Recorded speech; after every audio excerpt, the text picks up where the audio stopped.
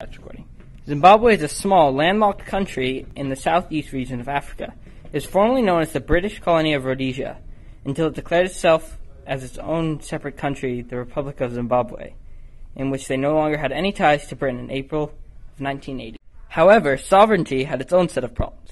Problems that could send any country into a spiral of instability, from the way the leaders are chosen all the way to the length average citizens have to do in order to survive. The Zimbabweans still face multitudes of problems. Even now, diseases are spreading faster than wildfire through the nation's adults, placing a hefty toll on the populace. Over 20% of Zimbabwean adults are currently infected with the HIV/AIDS virus.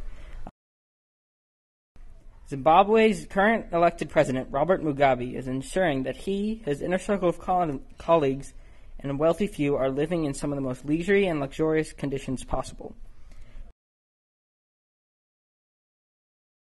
However, these conditions are at the expense of the general public.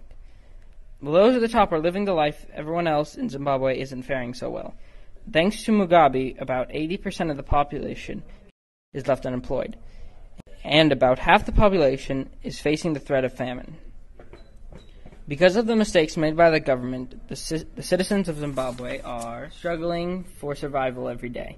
For the majority of Zimbabwe's population, fresh water is in high demand, but us is hoarding most of what little fresh water that Zimbabwe has. We can't change the climate, but we can tell Zimbabwe's government to make and take a plan of action so that the public has an easier access to fresh, clean water. So what can we do to help this problem? In Zimbabwe's current state, they can use all the help we have to offer. Through offering both political and material resources, we can all make an impact for the better of Zimbabwe in the crisis they are currently in. Thanks to today's level of technology, we can now create affordable, easy-to-use, and effective water purification systems. Our system requires thermal tubing, an airtight heating unit, and a source of cool water, such as a lake or river. The design that we have come up with is for mass production of clean, drinkable water. The method that we are using to purify the water is distillation.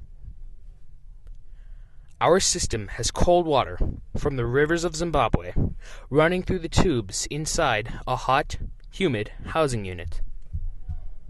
The unit consists of a single heated chamber, with 1/8 filled with the dirty water that needs to be purified. As the dirty water heats up in the unit, it undergoes a process known as evaporation. This process occurs when water molecules get hot enough so that the heat energy in them causes the molecules to move around. Thus, the distance between them increases.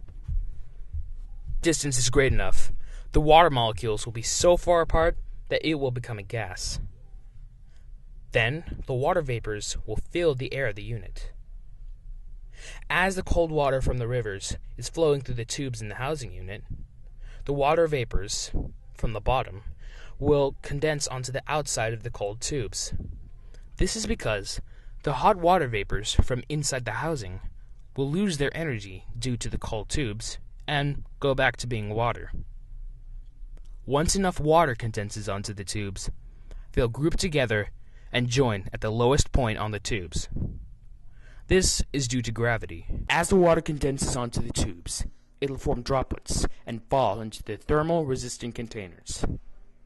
When the containers are full, the now clean water is harvested and sent all over the country. The reason that the water is now clean is because as the water evaporates and becomes vapors, it leaves behind all of the impurities, such as bacteria or virus particles. The now cleansed water will then be shipped to all reaches of Zimbabwe. This amount of water will increase the low levels of life that they are faced with every day, because they will have one thing less to worry about in their time of depression.